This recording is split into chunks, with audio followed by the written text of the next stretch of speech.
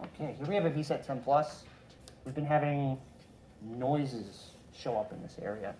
So what we're doing today is we're going to grease this entire area and show you which points could cause that noise, as well as what to do about it. So we're going to remove the set screws on the left and right fronts. That will allow this center bolt to be removed through the bottom. And then, go ahead. So we need to remove these on the sides as well to remove this collar off once the center bolt is done.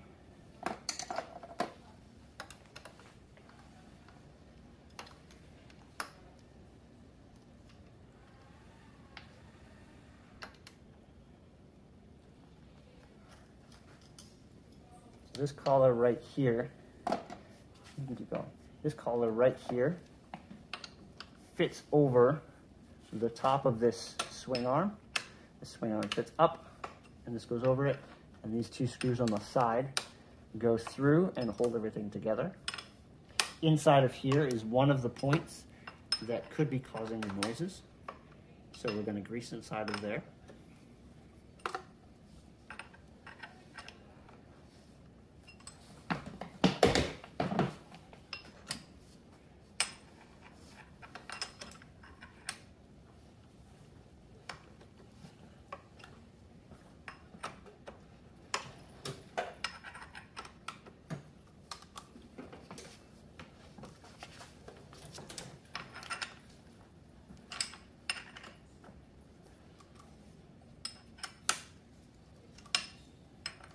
Finger loose yet? Yeah. It's a long bit. Yeah. How do you try to untighten it already? What size is this? 10?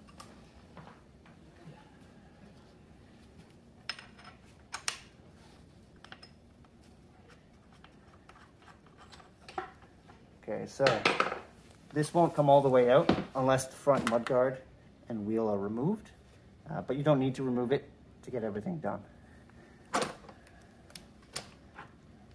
So once that's out, this will come up, and you have a flat washer, then you have a larger one, bearing cup holds that top bearing in place, and then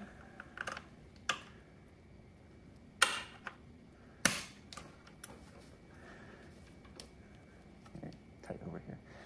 So we've got another bearing cup in the bottom. There we go. So the noises are likely coming from this section here, inside of this. But what you can do is grease the entirety of this all around here, and just on the bottom around the bearing race to add some lubrication to that. Go ahead and put it back.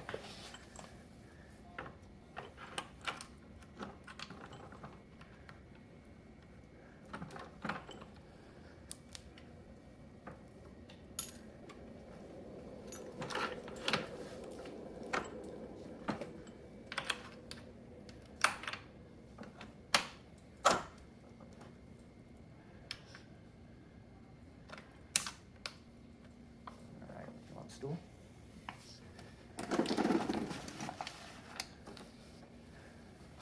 So before putting everything back together, you want to add some grease to this side, and a little bit to the top.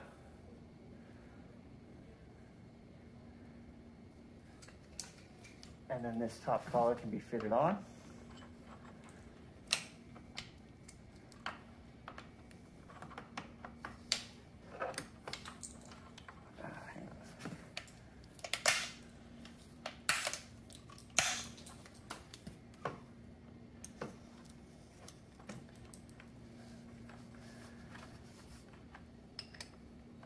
This may be a two-person job. It can be done with one, but you'll need to have something in place just to hold things, extra set of hands, if you will.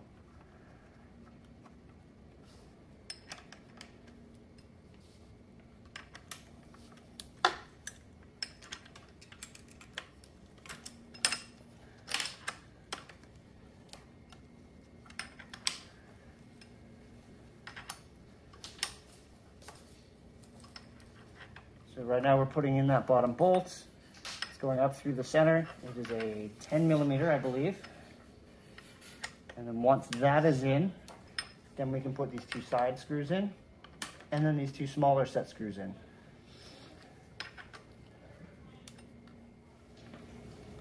So that first step, all of that down there is to address noises from creak, the steering columns moving back and forth.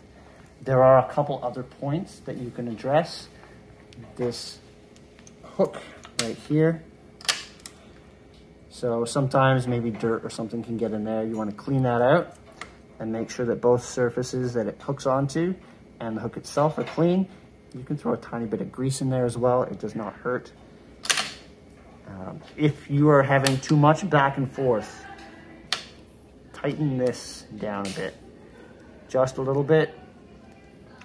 That can add more pressure to the clamp and make it hold even tighter.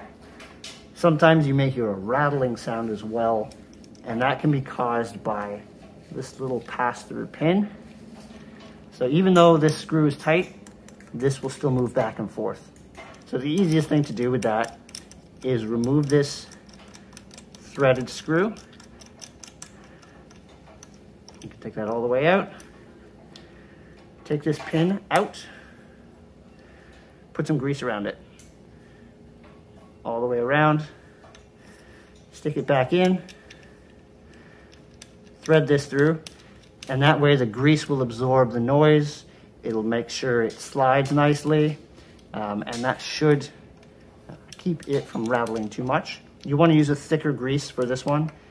Something thin like WD-40 or white lithium grease probably won't do. It's too thin. You want something thick to take up the extra space that's in there, but still allow it to move freely.